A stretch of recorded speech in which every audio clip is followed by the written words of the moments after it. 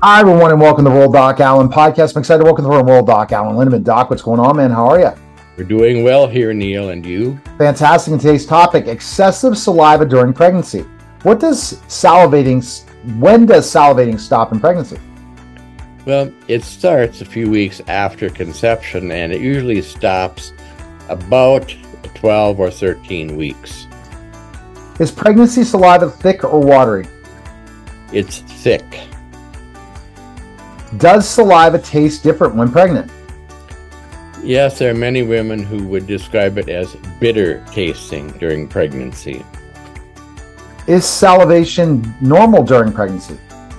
Yes, it is. Like I said, it's the extra salivation of pregnancy starts a few weeks after conception and ends about 13 weeks. And of course, there are different ways of treating it.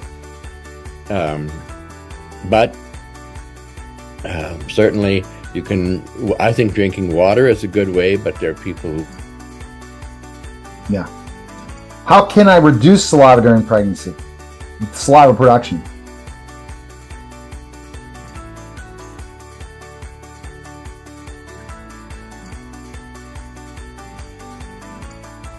There, Doc?